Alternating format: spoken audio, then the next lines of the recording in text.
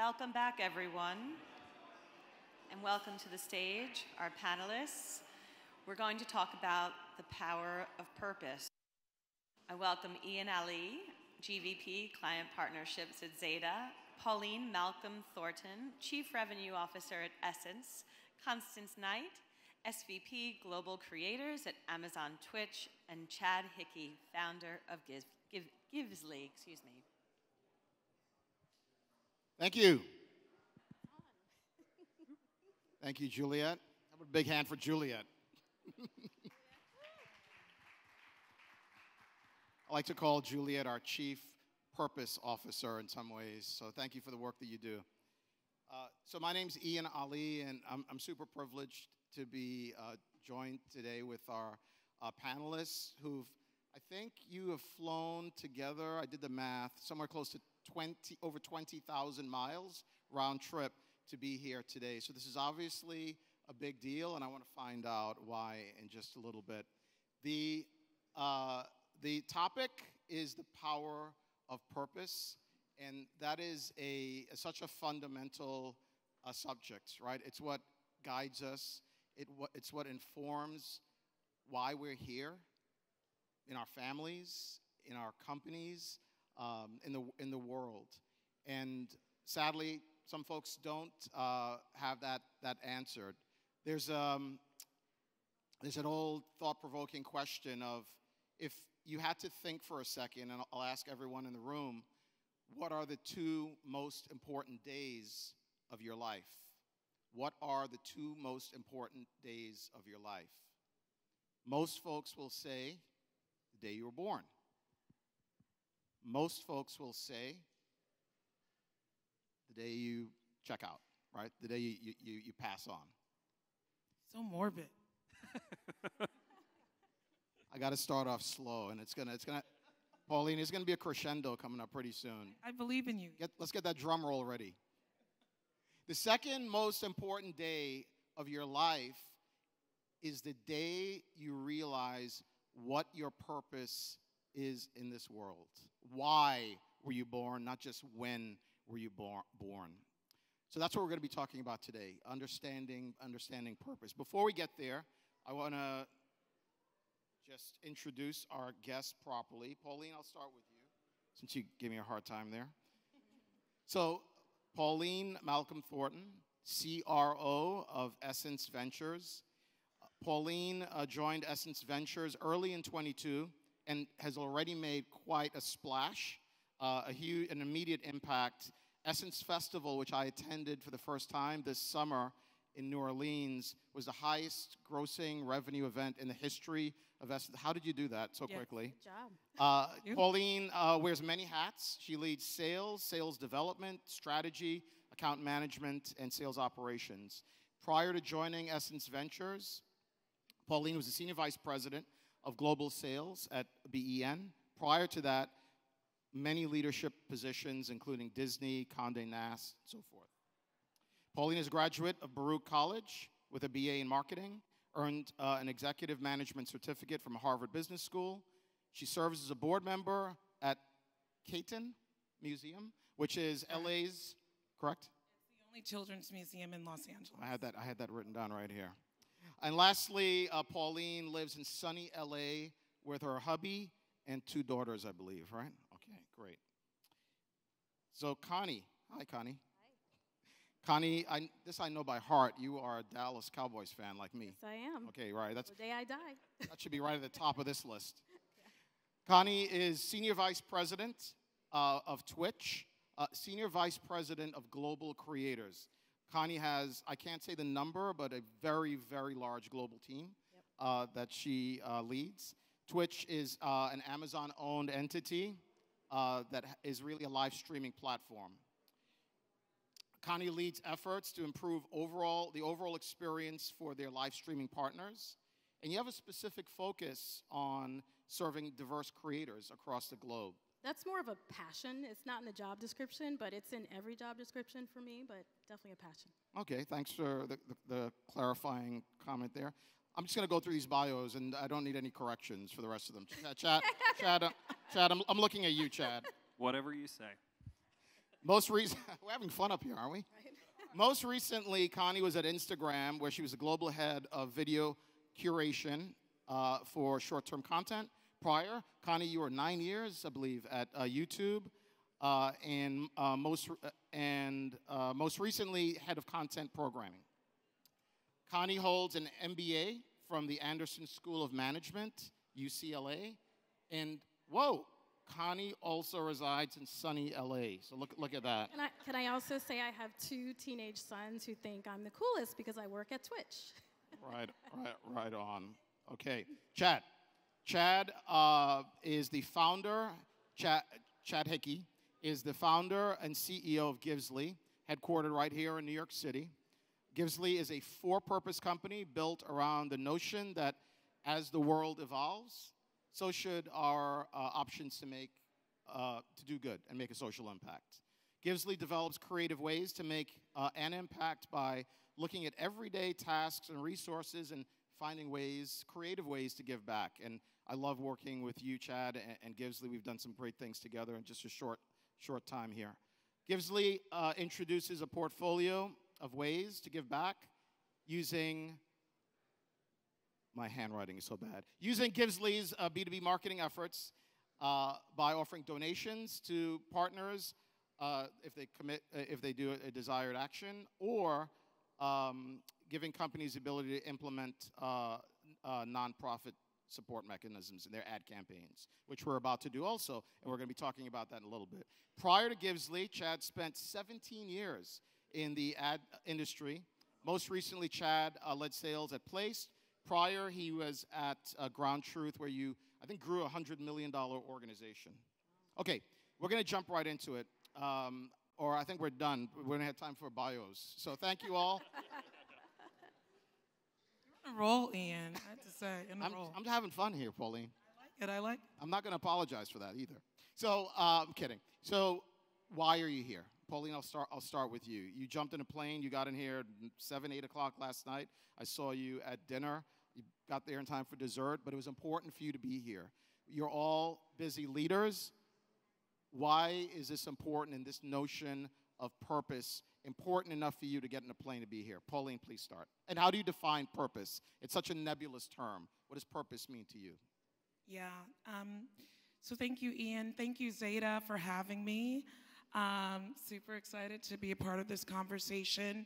And, why I flew 3,000 miles to be a part of this conversation, I think the power of purpose is incredibly important. You kind of started off with semblance of Mark Twain's quote, right?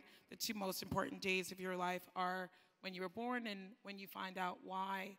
And for me, in terms of purpose and sort of like putting on my marketing hat of Maslow's hierarchy of needs and self-actualization being at the highest of that spectrum, it's self-actualization and leading with purpose is incredibly important to me.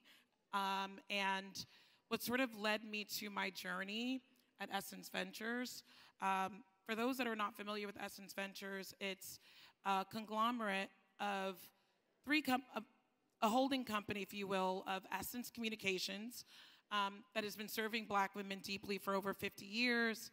You may have been familiar with the publication. We recently acquired Afropunk, which is another festival that serves more of an alternative audience. It's been around for 18 years.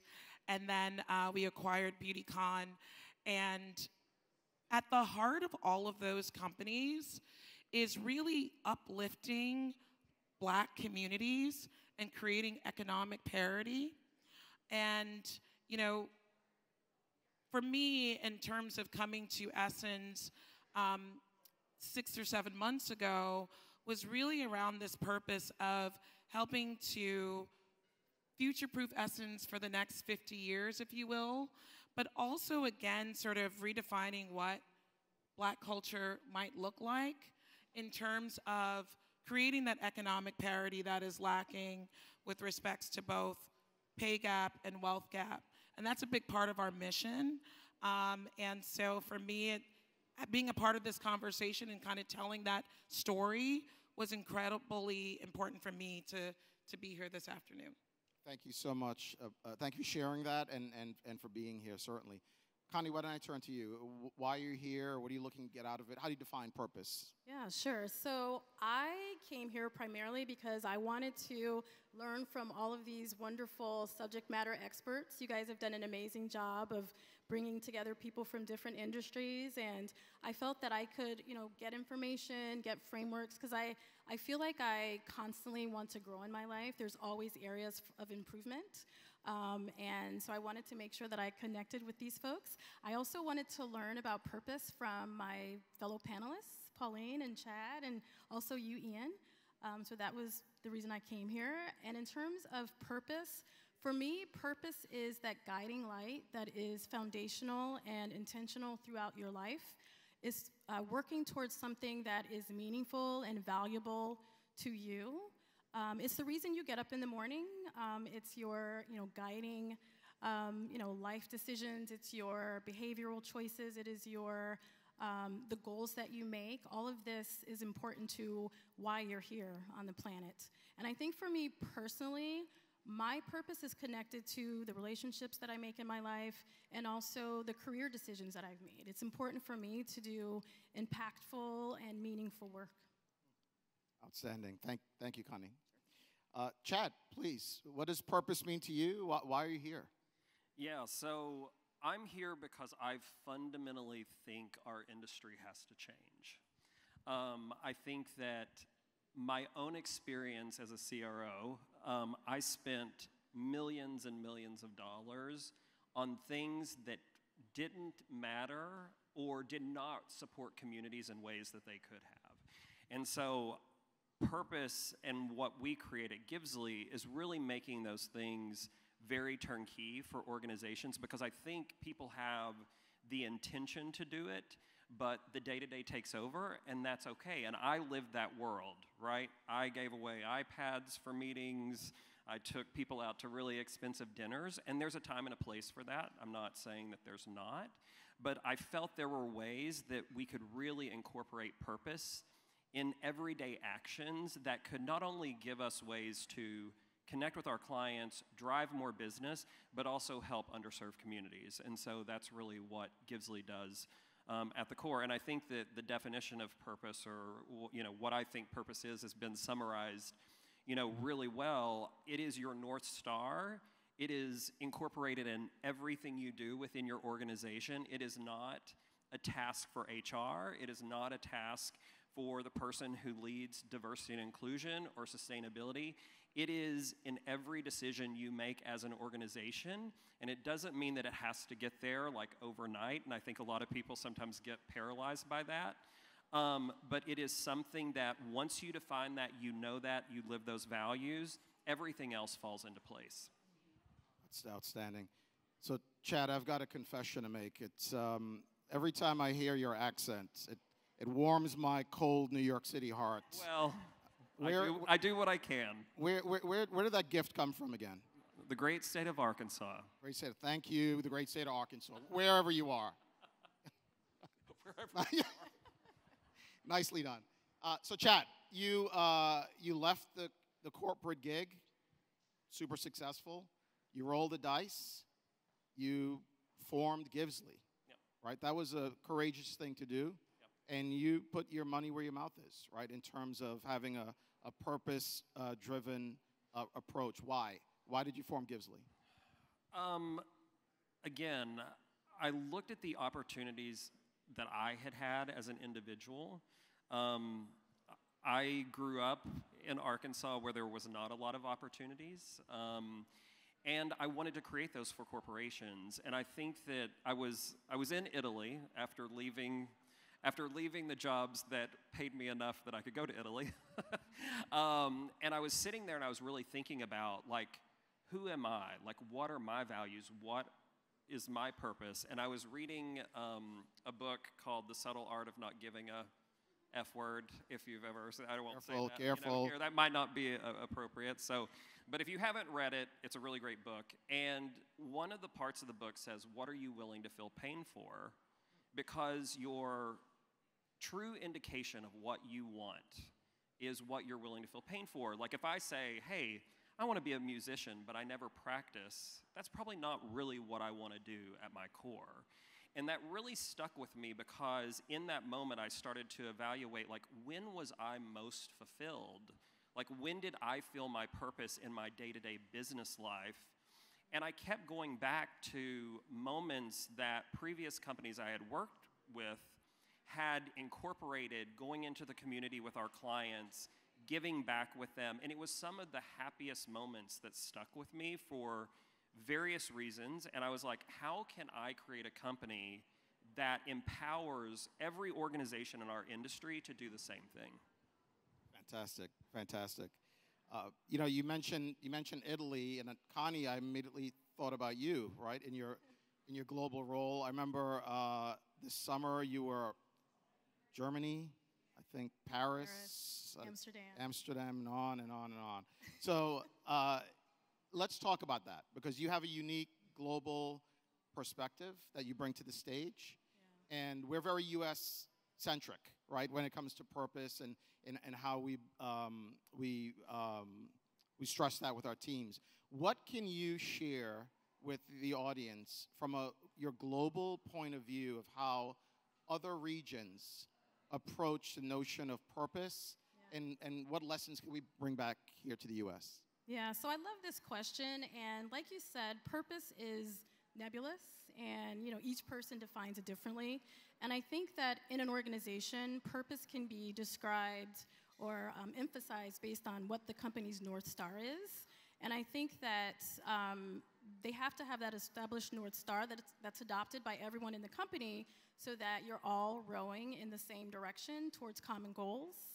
And I think that culture is, in different countries it's different. It's language-based. Sometimes it is, you have to think about, like, how does the region define authority?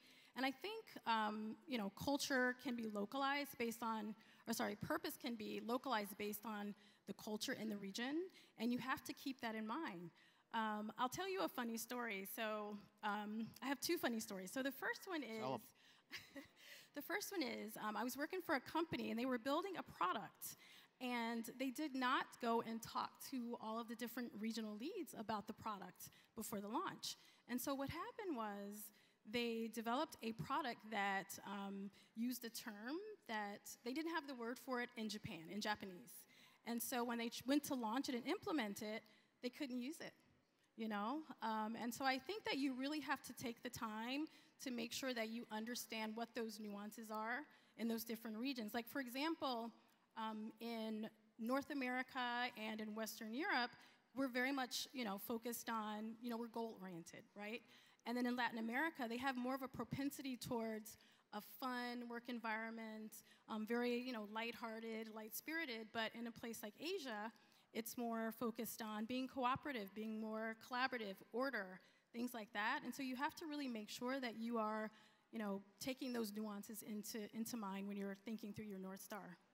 Got to be localized. Got to be localized. Right. There's an interesting stat as we're getting ready for this panel, kind of a sobering stat that I came across. It was a CDC study, a mental health study, and one of the numbers that was buried in that study was, according to the CDC, only 21% of folks that wake up in the morning have a clear sense of meaning and purpose in their life. Think about that. 1 out of 5 people wake up in the morning with a reason to jump out of bed. That is, it's sad. It's sobering. The question is, how can we be an agent of change, right? To reach out to those 4 folks. Pauline, I love. We had a conversation in New Orleans at Essence Festival. And I remember we were in a large room similar to this. I don't know if you remember that. And there were maybe a couple hundred people in the room. Everyone was, it seemed, more successful than the next person. It was a magical place. And I remember pulling you aside afterwards. And it was the audience was black and brown folks that are in our industry. And I remember looking at the room and I said, wow, if there was a way we could capture the magic in this room and take it outside of this room, out there, to inspire and to motivate and to give a North Star and to give other folks a reason, right? A purpose, a reason to get out of bed. It'd be so neat if we could work together to figure that out. Do you remember that magic in the bottle? I do. I do remember that conversation vividly. And this was your first time, Ian, at Essence Festival. I'm ashamed to admit. It's okay. You're coming back. So it's all. I got my hotel room booked already. I can't wait. You're ready booked? Highly encouraged. 500,000 people in New Orleans. One of the, I couldn't believe the scale and the production and the content, but yes. So if you've never heard of Essence Festival of Culture, you're living under a rock. Because it is the biggest festival in the country by per day attendance, and black or white. But essentially, New York Times writer said it best this year that Essence Festival is sort of like a global reunion for the black community. It's sort of like the cookout, but all is welcomed. But in terms of like why it's called Essence Festival of Culture, it really is intentional because our nightly concerts or big sort of headliners are a part of it. Music is a part of it. But we have over 26 experiences, anywhere from like mental health to wellness to business, small business. It really is programmed to sort of connect and provide not just entertainment, but really enrichment and learning to be better than to be your optimal self, right? And when you talk about finding purpose, really, it's all about self-actualization. So with Essence Festival of Culture, it is sort of programming to the fullness of your mind, body, and soul. It's a little loud. Yes. There we go. Thank you. Thank you. So Chad, you picking up on that sobering stat of 21% of folks wake up in the morning with a sense of purpose and meaning. You uniquely work across a ton of companies, right, at Givsly. And I'm curious, I'm going to put you in a spot a bit here. What, if you had to put a number or a percent of companies that you come across, how many authentically, that's the key word, authentically have that sense of purpose sorted out? Here's what I'll say. That percentage doesn't surprise me, the 21%. I think that companies are that is definitely starting to change, so that's the good thing there. But I think that companies need to be okay with going on the journey, starting the first step, and I think that the companies that are further along need to be willing to give them the space to grow and learn as well. Like, I'm not a fan of this presentism mentality that everyone is supposed to be as wise at this moment as they were when they were, 18. Thank God social media did not exist when I was 18. I would not be sitting here. But I think it is realizing that, again, and I think we've kind of talked about this foundational, like, purpose is not just a volunteer experience. Purpose is not that your company made a donation to a charity once a year at the holidays. Are those components of purpose that can reinforce your corporate values? Absolutely, but it can't just be those things. You use a term I haven't heard before. I don't know if you coined it, if you just claim it, but purpose washing, yes. I believe. What is that? Explain what you mean by that. Well, I mean, I think it's giving some sort of signal that you support something that your actions don't back it up. So I think the example that we've probably all seen, and I'm a gay man, so this strikes, to me, is all these companies that change their logos to rainbows in June, on behalf of the gay community or queer community, thank you. But I would rather see these companies get out and, do something, work with the Trevor Project, work with organizations like Gay for Good, actually do something to back that up, don't change your logo. We don't change our logo. Like, if people think that a gay founder is not supporting the queer community, then I don't know what to tell you. But, like, I don't need to send that signal to communities that my logo is going to change. That to me is, like, very much purpose washing. Can I just say, I love that. I'd never heard that word before. Yeah, exactly. And I want to plus one what you said, because even when you think about Juneteenth, the commercialization that has happened, I mean, Juneteenth ice cream, a company actually did that, which was that was a faux pas, people. And I would rather see that energy go into creating internship opportunities for brown and black communities, more formalized sponsorship of, it's one thing to get people in the door, but how are you then paying it forward once they're there in sort of middle tier or mid-tier, mid-management opportunities? I would rather see companies channeling it into more meaningful and effective change than something that is more performative. Yeah, and I think if you are sitting in this room and you have a budget, do not respond to people like us, I don't have a budget. You have a budget. You have to think differently about how you use the budget. So that example or that response is a lot of BS in my opinion. I always say, like, every Black History Month is so frustrating because just that month, everything is about blackness. And I'm like, it's June, I'm still black. It's September, I'm still black. Like, please keep talking to me. So I'm looking at the clock, and I'm going to get in big trouble if I don't land the plane on time. So I want to make sure you have time for some closing remarks. Before we get to that, Chad, if you don't mind talking super quickly about what we're about to do with your company for the very first time for a brand, Ed, I can't announce, right?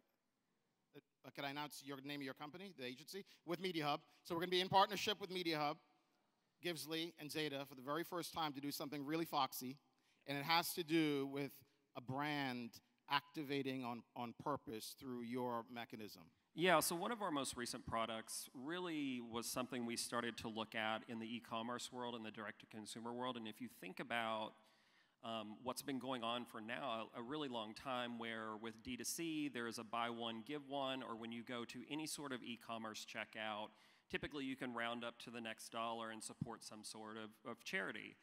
And as we looked at, brands focus on the attention economy, one of the things that we started to discuss internally at Givsly was, why does that principle just have to live at the basket? Like, why can't there be some sort of nonprofit support in ad creative that people can incorporate into their ad campaigns for attention? And so the example that I like to use is, you are watching a 15-second pre-roll, you can skip that at 5 seconds, you get some sort of message from the brand saying, hey Chad, complete the full 15 seconds and we're going to make a donation on your behalf to the American Cancer Society, or whatever the brand chooses that aligns with their values. The brand wins because you're getting better performance in your creative, but then also you're able to showcase your corporate values in a way that's actually driving business. For us, everything we do is tying purpose to profit. So we typically don't work with HR groups, as a general statement. We're working with marketing and sales to say, okay, how do we give back to communities that also help you hit your business goals? Because it's my belief that the minute that a CEO sees, hey, you know what? We chose to incorporate this in an ad campaign, our performance lifted, and we gave $10,000 to this community that aligns with our values, everyone wins, but also executives start to see, hey, this is how this can drive my business, which then funnels more money into those strategies. Outstanding, thank you. So we've got about 30 seconds each, if you don't mind, because of Chad. Connie, why don't I start with you? What advice, what parting thoughts would you have for folks in the room and tuning in? Yeah, just really quickly, for those of you who manage global teams, keep in mind those cultural differences, because they will allow you to communicate better and collaborate better with your teammates.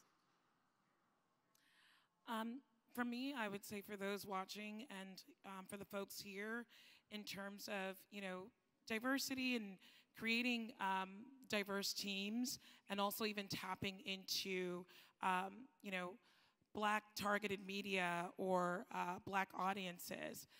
Let it be 24/7, 365. The younger you go, especially, we've heard about the browning of America for many years, and it's going to be it's happening, especially with Gen Z, where half of Gen Z is non-white, right? Really make it 365, 24/7, a part of your general marketing initiatives, as opposed to just around Black History Month or Juneteenth. Yeah, I would say start the journey. Just start the journey. You know, don't sit and be paralyzed by, oh, I'm not this, I'm not that. Look, I'll be fully transparent. We're a small company at Givsly. I say we're small but mighty. We are predominantly white. You know what I mean? And I could sit back and say, I'm not going to, you know, I'm afraid that I don't have racially diverse enough group, or I can sit there and say, how do I support those communities now while I work on that within my organization? So don't get paralyzed by the fact that there's always going to be people that are going to criticize, or you're not always going to do the right thing, and that's okay. But like, go on the journey and start it, because if you're not, you're behind. Right on, right on. On behalf of the folks in the room and those tuning in, with gratitude, thank you so much, panelists. Let's hear it. Thank you.